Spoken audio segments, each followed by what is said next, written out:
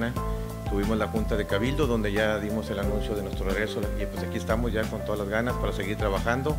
en pro de nuestro querido Montemorelos. Toda la suerte, nosotros también vamos aquí, somos de aquí, mis hijos aquí está mi familia. Y también agradezco mucho, fíjate que aprovecho la oportunidad para agradecerle a mi familia, a mis hijos, padres, a mis hermanos, a mis suegros, a mis cuñadas. Y pues esto es un trabajo de equipo, un trabajo muy bonito, el que nosotros, ustedes saben, siempre hemos estado de frente, ayudando a nuestra gente en todo lo que sea a nuestro alcance, que yo me amo el servicio público, que amo a mi pueblo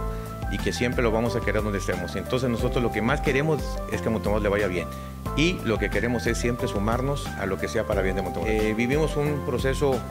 de mucho trabajo,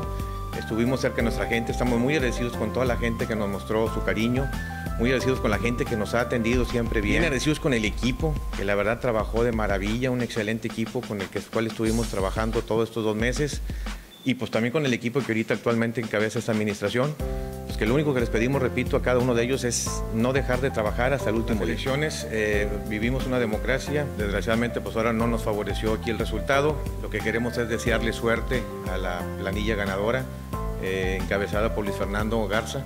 decirles que les deseamos mucha suerte porque sabemos que si a ellos les va bien a Montemorelos. El equipo ahorita vamos a empezar a hablar con cada uno de los miembros para decirles que hay que seguir trabajando porque es el compromiso que tenemos con nuestra gente y que también ir preparando toda la información necesaria.